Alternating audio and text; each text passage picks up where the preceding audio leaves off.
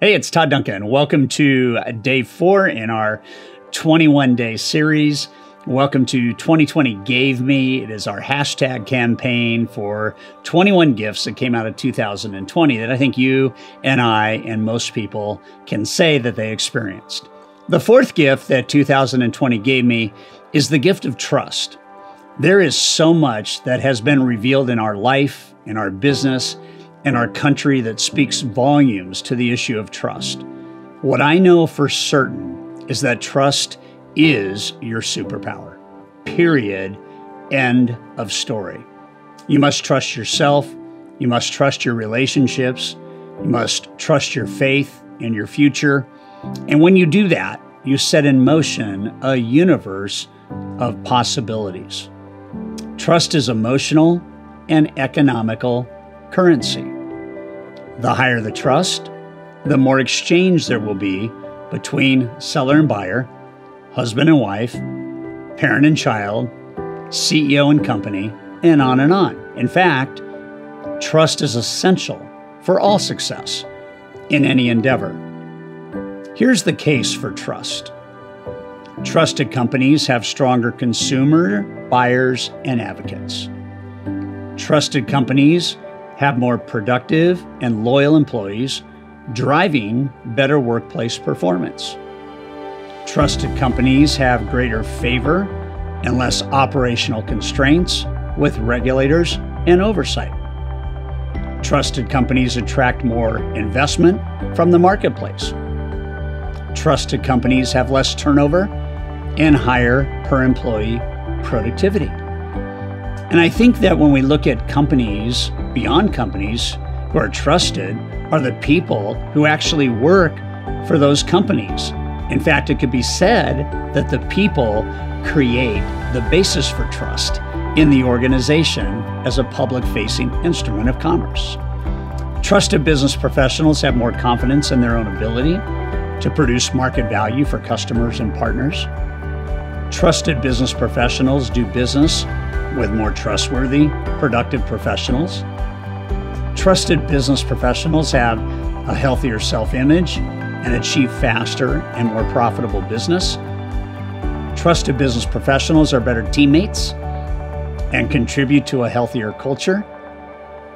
Trusted business professionals attract more business and gain faster and more profitable referrals. And trusted leaders have more committed and dedicated teams. In 2020, trust was tested. Corporate trust tested. Product trust tested. Capacity tested. Delivery tested. Efficiency tested. 2020 tested trust unlike probably any time in recent or even modern history. And I think what it comes down to at the end of the day is as we go through moments of difficulty, trust is the absolute requirement to not only get through, but to grow through those moments of difficulty. Trust is not easy. Trust is not easy.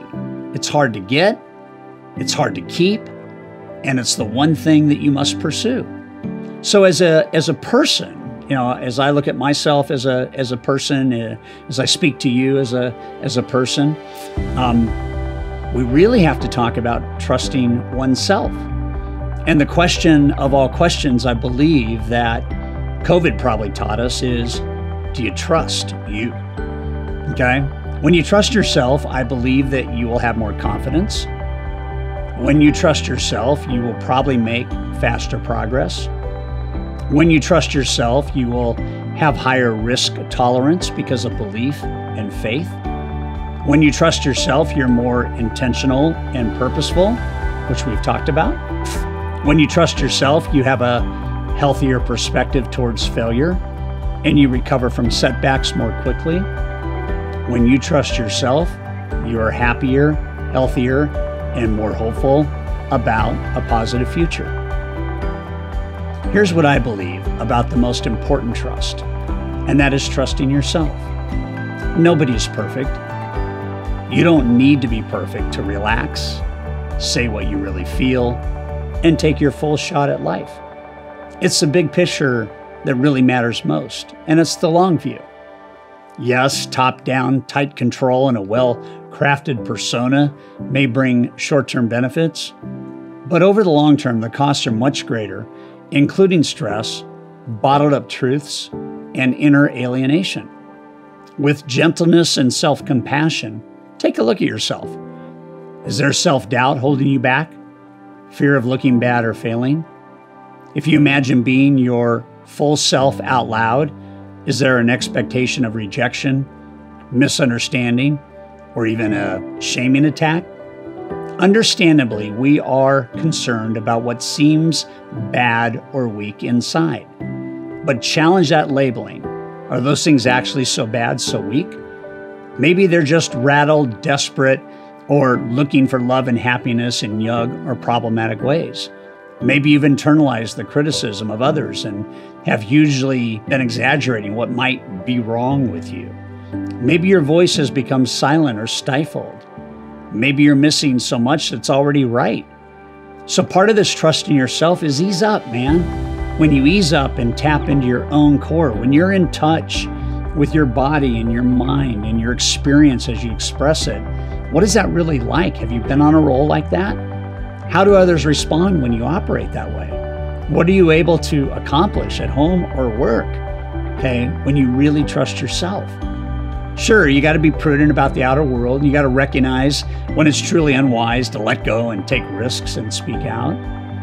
And you got to guide your inner world like a loving parent, recognizing that not every thought or feeling or want should be said or enacted. And we're going to talk more on this later when we talk about the gift of grace.